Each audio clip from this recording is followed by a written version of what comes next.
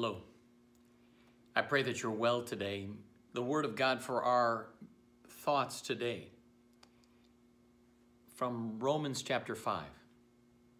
How strong are you? Or matter, how weak are you? Have you ever considered yourself God's enemy? Have you ever considered yourself someone apart from God? Let me read this for you.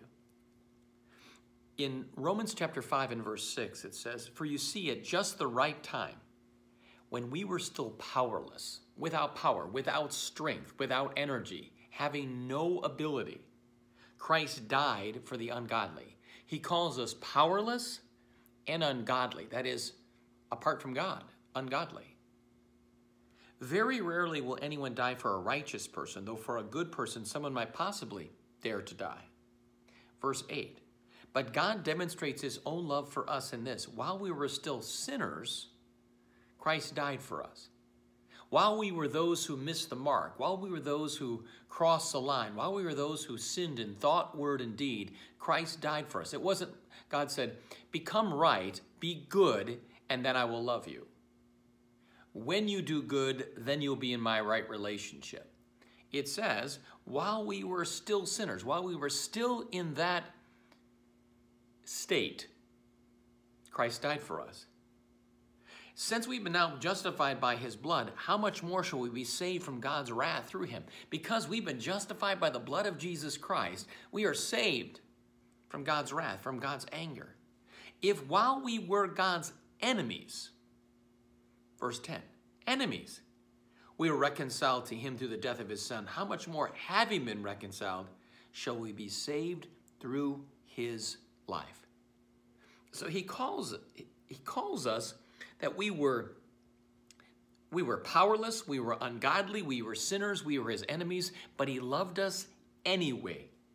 For while we were God's enemies, we were reconciled to him through the death of his Son, how much more, having been reconciled, shall we be saved through his life? Not only is this so, but we boast in God through our Lord Jesus Christ, through whom we've now received reconciliation. What does this mean? Do you know what it means? It means with clarity and with certainty that God's grace is bigger than our failure.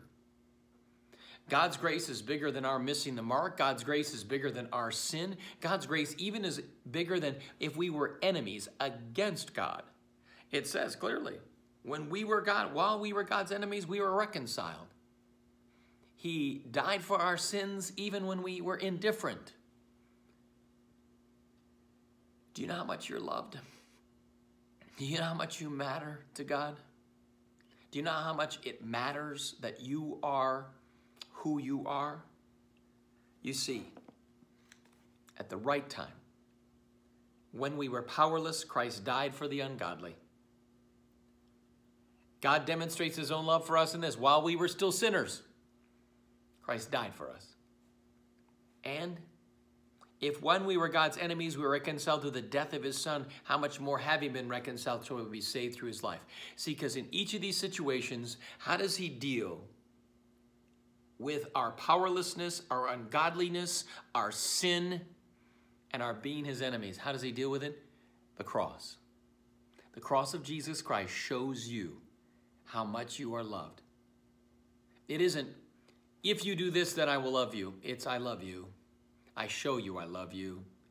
I die on the cross to deal with your life apart from me. You are. I am completely in debt to the death of Jesus Christ. I love that hymn, just as I am, without one plea, but that thy blood was shed for me. Please pray with me. Lord God, we thank you that while we were still sinners, while we were still apart from you, you died for us.